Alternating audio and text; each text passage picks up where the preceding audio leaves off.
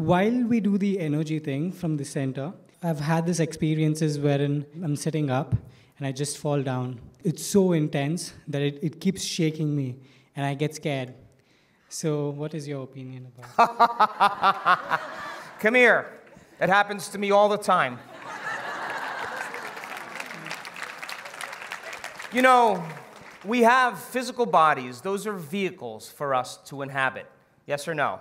Yes. And we have traumas, we have injuries, we have emotional blockages.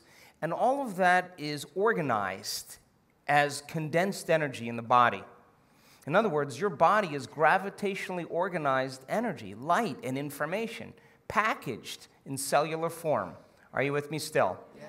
And you got all this energy, all this vital life force sitting down there. And when you begin to disrupt it and you learn how to move it, it's like a champagne bottle. When it goes off, it's a moving freight train. And when that energy begins to erupt and the sympathetic nervous system releases it, it's going to move through different parts of your body, and it's going to begin to break through certain restrictions. And when you start getting afraid of it and you start contracting, the contraction does what? Causes more impedance. And so then the body is trying to process information because all that energy is carrying information. And when it strikes your brain, flash a light, and there you are on the ground, and blah, blah, blah, you know, and everybody's freaking out, and you're thinking, wow, this is pretty cool. It feels pretty amazing. But it's an unknown, and a lot of people get afraid of it. And I went through many, many years that sometimes I would just hear a song, and I would be like, oh, no, it's going to happen. And it just wasn't appropriate at certain times. But you're doing it right. You're doing exactly what I want you to do. You got a good release of energy going to your brain, and your nervous system has to be able to process a very powerful frequency.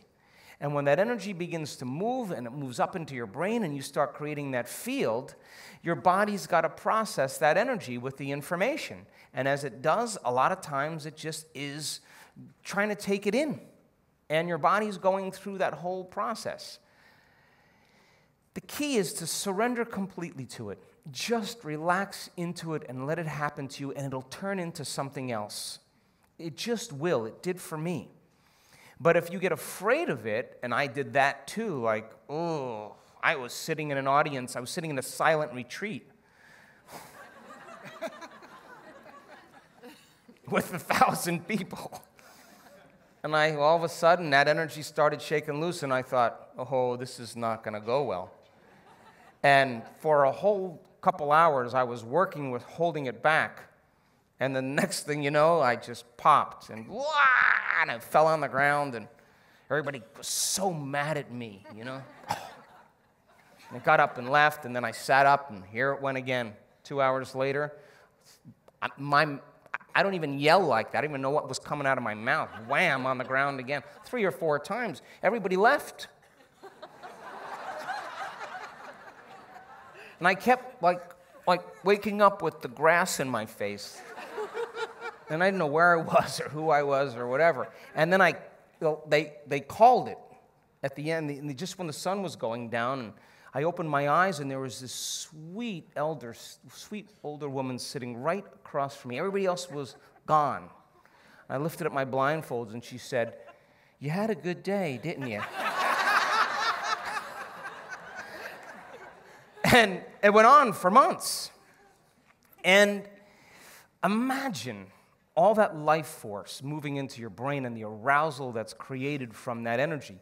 There's a moment of bliss that takes place when it intercourses your brain, and you shouldn't be caught in the phenomena. The phenomena is the side effect. You should just keep unfolding and keep doing that breath and keep wanting it and sit on the ground. And when I taught this breath in Costa Rica, the way I'm teaching it to you now, where you contract, and some of you were still resisting. I stood right next to you. You were resisting. You didn't do it because you had to work for it. Or you didn't think you knew how to do it, so you didn't even try. I watched some of you. Well, I'm not done with you. We're going to review it again tomorrow. because I want you to have this experience. And in your innocence and in your youth and in your simplicity, you know how to move energy. And when it starts to move and your body does what it does, the nervous system is processing a greater frequency. And we saw in our brain scans that when people relax into it, the brain goes into a very, very high state, a lot of microvolts of energy, and many times the brain waves that are carrying that energy are delta, deep sleep. The person is completely surrendered. And when that energy starts to move and they get uptight and they move into low-level alpha or even mid-range alpha, or they start to become aware and they move into beta, the microvolts go down because they're resisting it. Does that make sense? So when it happens, surrender. Surrender to it, and you're doing it exactly right. And you'll have that flash of light, you'll have the bliss, you'll have a deja vu, you'll have a mystical experience, and all of a sudden you just get up, laugh, shake it off, sit up and do it again. And I watched those people in Costa Rica. There was a lot going on. And for 70 people, I was running around picking people up. And not that you have to pass out. It's not necessary. You don't have to do that, so don't worry. But if it does happen, you're getting a big release. And your nervous system, once it opens up and those blockages and those channels begin to release, it'll flow very smoothly and very freely, and it'll turn into something else. But right now, your body is processing that frequency and that energy. And of course, there's going to be some physical contractions, and that's just information the body's trying to integrate. Does that make sense? And then it makes sense that in the schools of ancient wisdom that were perched up in the Himalayas, that when people showed up and they wanted to be initiated into the truth, that they had to do a lot of physical yoga to break the rigidity down in their bodies so the path was open, and that they could sit for extended periods of time and not have their body preoccupying them, that they were now more physically capable, and this connective tissue was more elastic and the energy moved more freely.